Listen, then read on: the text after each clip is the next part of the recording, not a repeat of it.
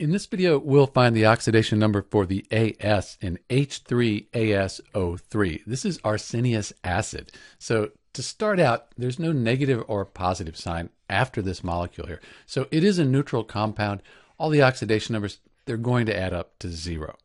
There are a few ways we could do this. Probably the easiest way is we know that hydrogen, that's going to be a +1. So each hydrogen would be +1. We don't know the arsenic here. And then oxygen, that's going to be -2. It's almost always -2. So each oxygen -2. And all of this, it's going to equal 0. So we could say 1 times 3 plus x minus 2 times the 3 oxygen atoms equals 0. And if we solve for x, we'd have 3 and -6. So we'd have -3 equals 0. Add 3 to both sides, x equals a +3. So the oxidation number on the AS in H3AsO3, that's going to be a +3.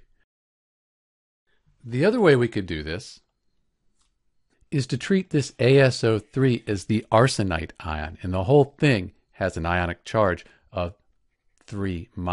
So then we could say we don't know the arsenic, we do know oxygen is going to be -2, and the whole thing, because it's an ion, that's going to add up to the charge on the ion.